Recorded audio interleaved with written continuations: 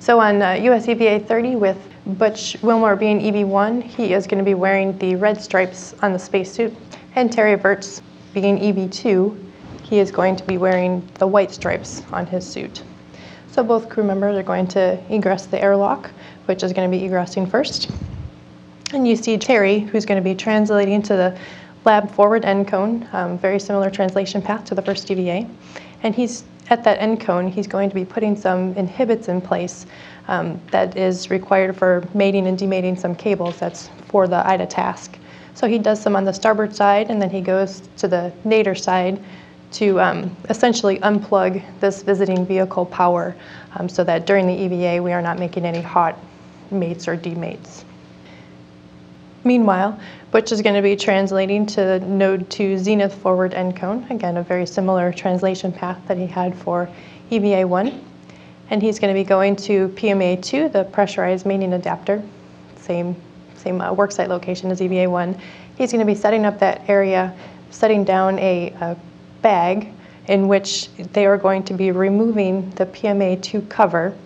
So this cover acts as a thermal and micrometeorite protection, and we need to remove it because this is where EVA 1 is going to be installed. So both crew members help in that removal, and they pack up that cover and put it into the bag. Once that's complete, the crew is going to finish up the cable routing that was not completed on the first EVA. So Terry's going to be working on the starboard side. You see him right here. He is mating and demating some connectors. This is what those inhibits were needed so that none of these connections that he has will be hot mates or demates. So Butch is going to be on the port side, and he's essentially going to be doing the same thing. You'll be seeing him mating and demating some of those connectors here. And once the connectors have been connected up, they are going to continue the cable routing of that. As Karina mentioned, some of these are for EVA 1 and some of these are for EVA 2. Moving back over to Terry with this orange cable, you'll see this orange cable going up to the node 2 forward end cone, and that will be needed for EVA 2 connections. Moving back over to Terry, the cables that are going to be at the PMA 2 nadir location, that's for EVA 1. And then you can see him routing the ones that are going to be needed for EVA 2, again on that node 2 forward end cone. And that should complete all of the EVA cable routing that's required for these EVAs. Once that's done, Terry's going to head back to the lab forward end cone and basically plug back in that visiting vehicle power. So those inhibits he put in place, he's going to go ahead and mate those back again. And both crew members are going to help with the cleanup at the work site of PMA 2. Terry is going to go ahead and pick up that bag that was left out on EVA 1 and bring that back inside in the airlock. And Butch is going to grab the bag that has the PMA 2 cover in it and bring that back to the airlock. And so they stow both of those bags inside the airlock, and then they grab the bags that they will need for the rest of the tasks for the EVA. So Terry's task is going to be on ESP2, which is the external stowage platform. He is going to be reconfiguring a foot restraint, and he will then go ahead and ingress into that foot restraint so he can complete the lubrication of the space station remote manipulator system, the SSRMS latching end effector, the LEE. And so Samantha Cristoforetti, she's going to be the robotics operator for the EVA. So Butch and Samantha are going to be, Terry and Samantha are going to be talking throughout the EVA, making sure that the arm is in a location where Terry can get to the lubrication that's required. And so we are going to be essentially lubricating 5 different portions of the LEE, the latching end effector. This picture shows the face of the LEE, and you can see that there are 4 latches on it, labeled latch 1, 2, 3, and 4. And the next picture shows these latches in the extended position. So while the latches are extended, we will be able to lubricate the latch ball screws, equalization brackets, and latch deployment rollers. This next picture shows the latches in the retracted position, where we can lubricate the linear track bearings. Another thing that we're going to be lubricating is the rigidized central ball screw. So in this video, you can see that this ball screw is right in the middle of the LEE, and they are going to be putting grease on a tool and getting the feel for what that ball screw feels like through the gloved hand in using this tool. And so you can see it, and the reason we're doing that first is because we really want to get Terry to have that feel of how it feels to lubricate, because the next task is going to be lubricating a similar ball screw for the latches. And so in this video you can see they're going to insert this tool into the cavity of the latch, and it is all going to be a blind operation. He's not going to actually physically see the ball screw that he is lubricating, and that's why we want him to make sure he is comfortable so that he knows he is lubricating the portion that we would like.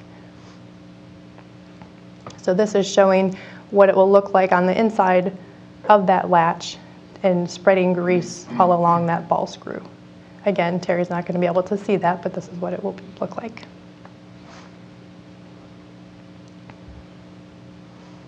Once that lubrication is complete, we're going to go ahead and retract the latches so we can lubricate the linear track bearings.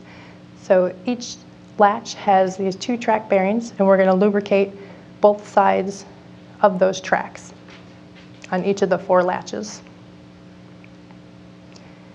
If there's enough time in the EVA, we're going to go ahead and continue lubrication. We're going to extend the latches again to lubricate the equalization brackets as well as the deployment rollers. So in this picture, again, of the extended latch, you can see the equalization brackets. So each latch has 1 equalization bracket, and then there are 4 latch deployment rollers per latch. So for the latch deployment rollers, we're just basically putting a little dab of grease onto the rollers, and the equalization bracket, we put a little grease along the inboard and the outboard sides of that bracket. Meanwhile, Butch is going to be doing the PMM prep portion of the EVA, so the Permanent Multipurpose Module. On his way to the work site, he's going to go up to the Z1 port toolbox, where he's going to get a socket that's required for the work site out at node 3. So you can see his translation path out to node 3. First, he's going to go to the forward side of node 3, and he's going to be removing a non-propulsive valve, an NPV, that when we are relocating the PMM, it's a very tight clearance of that relocation. So we'd like to remove this valve during this EVA, and then in its place install a vent cover plate. So that is the valve that we're going to remove, and that vent cover plate is installed. We install that cover plate to protect the sealing surfaces of that valve, because once the PMM is relocated here, we do have plans to reinstall that valve. Once that's complete, he moves to the starboard side and is going to be removing a handrail that has actual physical interference when the PMM is relocated here. So we will not be reinstalling it. Next in view is the CBM, the common berthing mechanism. And this is actually where the PMM is going to be relocated. And so there are some launch locks that need to be released, as well as a flap that needs to be opened for some camera views. So on the CBMs, there are 4 pedals, each that has 2 launch locks. And so Butch is going to be releasing all 8 of those launch locks on this CBM. When he is complete with the forward side of node 3, he's going to translate over to the aft side. You can see his translation path here. So the aft side, going to that CBM, and essentially doing the same thing. In this location is where the beam experiment, the Bigelow Expanded Activity Module, is going to be berthed to. And so again, he needs to release the launch locks of all 4 pedals, and then open up the flap that's needed for the camera views. So once all of the launch locks are released, and this is for both the forward and the aft CBM, the ground is going to command these pedals open to a 45-degree position, and Butch is going to verify that they did deploy in that position, and then the ground is going to go ahead and close them, and Butch is going to verify that they are closed. Once that's complete, he's going to head back to that toolbox, put his socket away, and head on back to the airlock. And so Butch and Terry will be back at the airlock, and that's the planned tasks for this EVA. We do anticipate we'll have some time for the get-aheads. The first get-ahead, we would be putting wire ties on the S0 truss, and this is getting a head start for the third EVA. Another task we can do is to be removing a light that's on a camera port that's the P1 lower outboard worksite. So the light is dim there, so we'll bring the light inside and get that fixed. Another task would be reconfiguring the CETA cart. The CETA cart's the crew and equipment translation aid. So we basically want to put these in a lower profile for the MT, the mobile transporter, so it won't have any clearance issues with it. So we tie some brake handles back. We go ahead and we remove a coupler. There's the coupler shown there, and also a swing arm. So we remove the coupler and the swing arm, and we pull those off and translate over to along the truss to S0, where we're going to go ahead and stow that out of the way on the wedge face there. This is showing the port CETA cart, where at this location all we would need to do is take a tether to tie down these brake handles. Another task we can do is back at the airlock. There is a known sharp edge along the handrail of the airlock, and so we have a handrail clamp that can go over that sharp edge. You can see it here in the picture. So we install that, and so since this is such a highly traveled area, we install that clamp, and then the crew doesn't need to worry about cutting their glove or anything else on their spacesuit when going over that handrail. And so that is the get-aheads that we can do for this EVA, and that's it for the video.